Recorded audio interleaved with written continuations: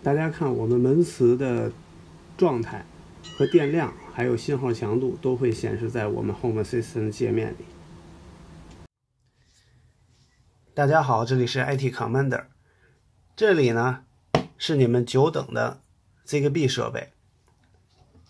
我入手了一个小米的门窗传感器。小米的门窗传感器呢是 Zigbee 的。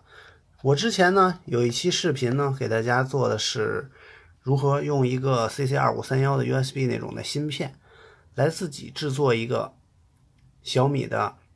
网关 Zigbee 的网关，然后呢我们就可以花20-30块钱自己做一个，不需要去买这个小米的官方的网关了，直接使用小米的这个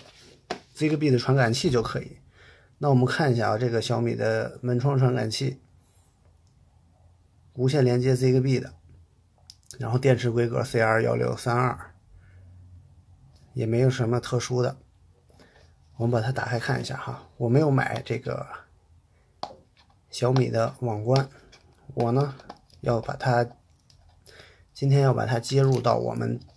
之前自己做的那个网关里边。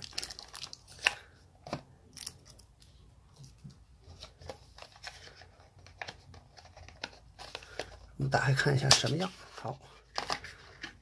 这是一个盒子，一个套子，小米门窗传感器说明书。那我们不需要这个说明书了，因为我们根本就没有它的网关。然后大家看这盒子很简单啊，两个设备。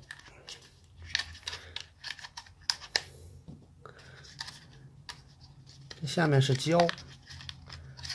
双面胶。这个胶是用来把这个门窗传感器固定起来的啊，这个胶是备用的。小米还是很贴心的啊，它准备了备用的胶。我们这上面呢已经有了一个双面胶的，我们只需要把这纸撕开就可以贴到某些位置上。它还准备了备用的，那我们把备用的收好。好，下面呢我就带大家回到电脑这边看一下如何配置，如何接入我们的门窗传感器到我们自制的 Zigbee MQTT 的这个设备上面。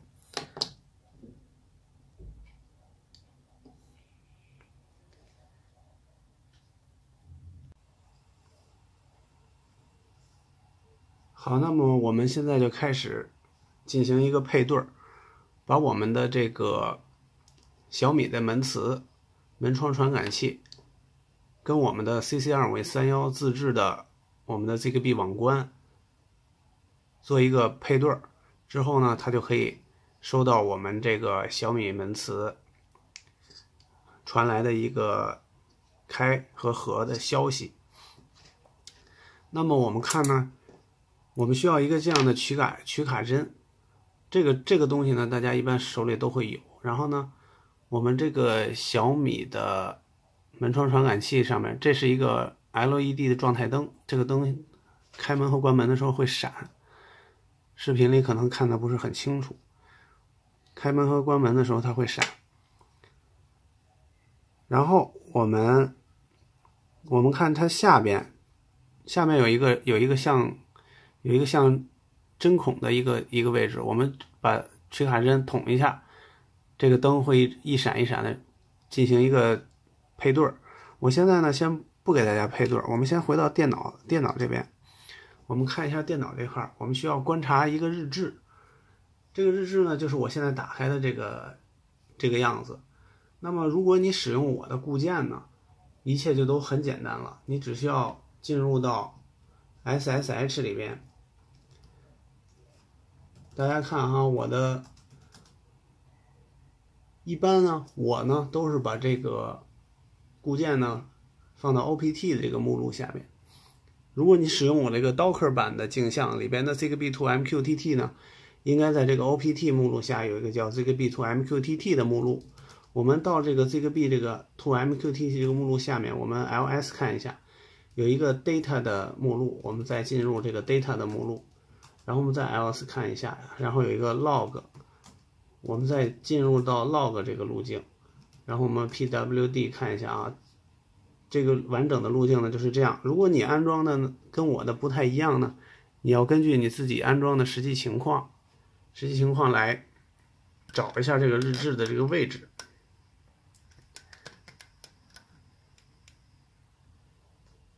好，我们进入到这个日志下面，我们看哈，这个日志呢其实也有很多目录。我之前呢把它清理了一下，这个目录呢就是以这个日期和时间来命名的。我们呢进入到这个当前日期和时间的这个路径下面，我们再 ls 一下，我们看这个路径是这样的。我们看底下有一个 log.txt， 我们需要看的呢就是这个文件，我们用 tail-f， 然后空格 log.txt， 我们回车之后呢，这里边的日志呢就是这说明了一下我们现在的 Zigbee 的启动日志。然后呢，我们连接的 CC2531 刷的固件呢是什么类型的？这个类型是 ZStack 1.2， 然后其他的一些我就看不太明白了，因为我不是很专业对这块，但是呢，我尽量的给大家说的很清楚一些，因为我也是在学习的阶段。然后呢，我们看这日志呢，现在有0个设备已经加入，然后呢，这一行是很重要的，允许加入现在已经被设为 true， 在 configuration.yaml 文件里面，我们必须要看到这行才可以。有这行呢，就证明我们的 CC2531 实时的在等待设备请求加入。如果有新设备请求加入，它就会自动接受；有新设备请求加入，它就会自动接受。那么我们把所有的我们的 Zigbee 的设备配对完毕之后呢，我们也一定要记得，我们要在 configuration.yaml 里面把这个 permit join 设成 false， 我们禁止再有新设备加入。比如说你的邻居可能买了一个新设备，他如果在配对的时候也有可能配到你这里哦。所以为了避免这种现象呢，我们建议大家还是配对完毕之后，我们把这个选项关掉。如果你不关呢，其实也无妨，只是你会收到一些其他的消息。然后呢，下面呢这一句呢就是说，我们现在允许新的设备加入。然后这一句就是我刚才说的，如果你已经完成了配对所有设备，请你把它设成 false。然后Zigbee这边是允许新设备加入。再看呢 MQTT， 因为它是需要把Zigbee转到 MQTT 呢也是 connected， 证明呢 MQTT 也是 OK 的。它的 topic 我们看啊， MQTT 会在这几个 topic 里面发送一些我们的消息。然后呢我刚才其实已经把这个门窗传感器跟这个我的 Home Assistant Zigbee to MQTT 配过对了，所以呢我要重新配对的话呢，我们要捅这个小窟窿，大概长按，相当于长按个5秒钟左右，然后它才会清除掉里面的配对信息，重新配对。这样呢我们就能看到我们这个电脑端这个日志里边显示出了一些信息，然后这些信息呢就代表我们这个配对的这个状态。第一条呢，大家看这是设备被移除很简单嘛，就是我刚才配对了，然后又重新配对，然后设备连接，然后正在配对，然后设备这边已经配对，这上写着 device has successfully paired。 然后我们看它这里还有电池的电量100%，然后电压是多少， link quality 呢就是我们的信号强度是多少。这个信号强度具体是越大越强还是越小越强，我还是不太清楚，今后呢可以进一步的做一下实验。然后我们 Zigbee to MQTT 呢是直接支持这个门窗传感器的，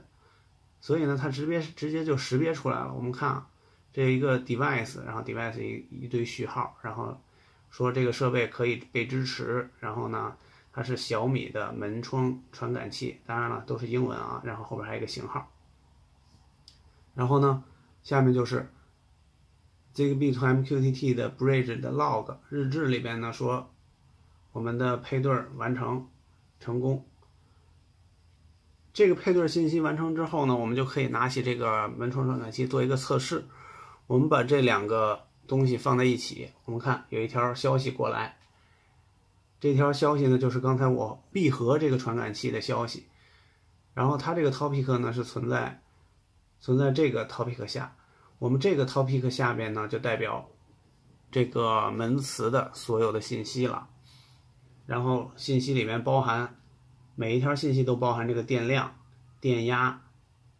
连接的信号质量，然后最后一条就很重要啊 ，contact 的冒号等于 true，